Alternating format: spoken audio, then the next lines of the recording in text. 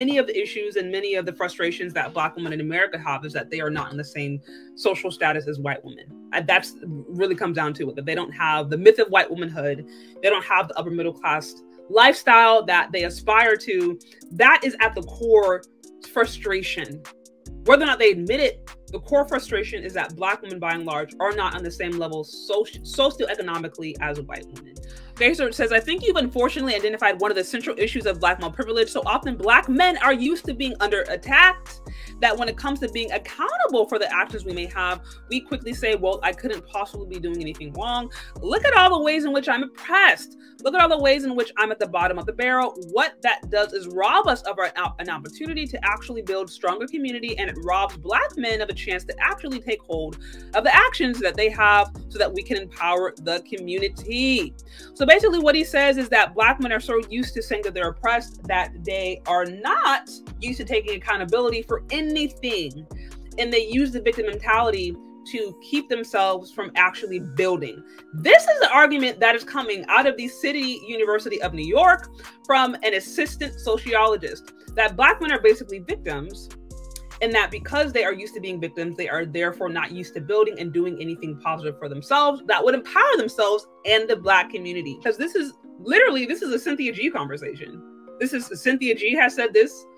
Kimberly Nicole Foster. I can think of countless Christy, if I think of some of the divestors and the colorists. Like, this is Paris Milan, Yanni, right here. Literally, this idea coming out of the City of University, New York, from a Black male sociologist, is saying Black men are basically victims. They're used to being victims, and they're not used to building. This is actually what's being said. Y'all let me know if you guys agree down in the comment section. Now, of course, the issue that I have with this framing is, again, this assumes that Black men haven't built. I mean, we have to remember that Black men are largely responsible for the freedom we have today. The Black men had not fought in the Civil War and had not waged war, because what people don't talk about is, like, there was war waged before Civil War even happened. There were slave rebellions. There were different insurrection things that happened that literally made it to where the country was at a point of tension where they had to decide whether or not they're going to actually keep slavery or not. Like, if Black men had not literally waged war and had not fought all the hundreds of years they were oppressed, we wouldn't be free today, right? And then let's not even talk about the civil rights movement. I mean, we would not be having this conversation today if it was not for Black men. And Black men is largely responsible for the internet connection we had. I did this on the Black Male Build Back series. The Black men being responsible for the smartphone, right? I think it's the 2G smartphone. And then the advancements of that, Black men being responsible for .com, right? Which, if there was not a .com, I wouldn't be live streaming this. I wouldn't be doing this. There are countless examples of the ways Black men have not only fought to make sure that Black people were free, civil rights movement, right?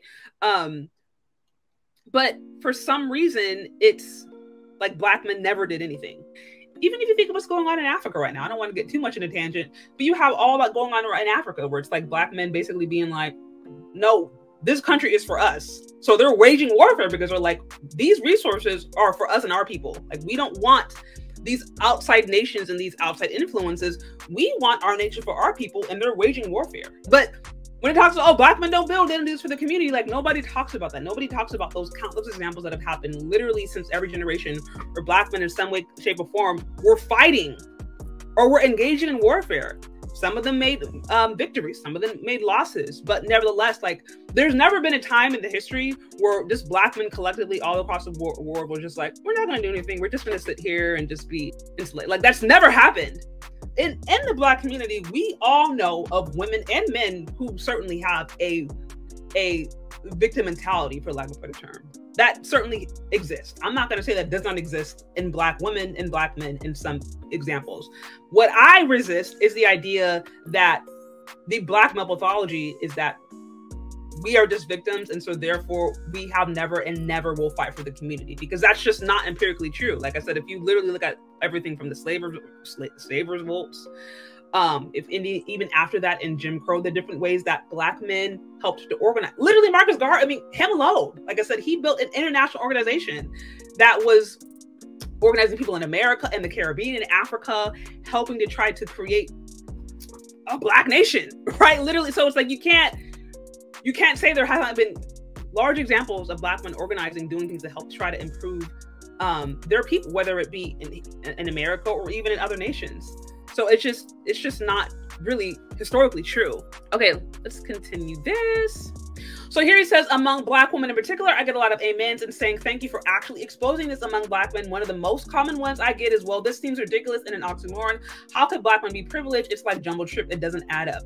So basically he's saying black women agree that black men haven't built anything. And this goes back to what we've all known to be true. Many of the issues and many of the frustrations that black women in America have is that they are not in the same social status as white women. And that's really comes down to it, that they don't have the myth of white womanhood. They don't have the upper middle class lifestyle that they aspire to. That is at the core frustration. Whether or not they admit it, the core frustration is that black women by and large are not on the same level socioeconomically as white women. Now, again, if you understand America, how it was set up, if you understand the system, the couple hundred years of slavery followed by Jim Crow and then the civil rights movement, which disproportionately, right, benefited white women and then therefore white men, and then after that, you know, a few black and brown women. But if you understand, like, the system was not set up for black men to have the same position as white people, like why are you frustrated at a system that was set up in that way? Or why are you frustrated at the people who were clearly just a byproduct of the system that was set up in that way? So like I said, that's a whole nother discussion, but he really just broke down what we all know to be true. Black women who are upset in this way are just upset that, again, black men have not been able to build a system or build something in America that puts them on the same level socioeconomically as white women. That's just really what the frustration goes down to. I'm already seeing this. This is why you have black women on the amen train. And this is why you also have the conversations about where all the good black men when they're in jail, or the snow bunny and all that kind of different stuff. And then all the high earning black men are with Becky. Again, it's because they're mad that they don't have that socioeconomic position and high numbers. That is the core frustration, and we're seeing this. And again, we're seeing these ideas being birthed out of universities, being birthed out of college. And from what I can tell, many of these points are abstract at best. They're not empirical. They're abstract at best. And then when you examine the arguments, they clearly fall apart. This is why it's important to understand this is a theory.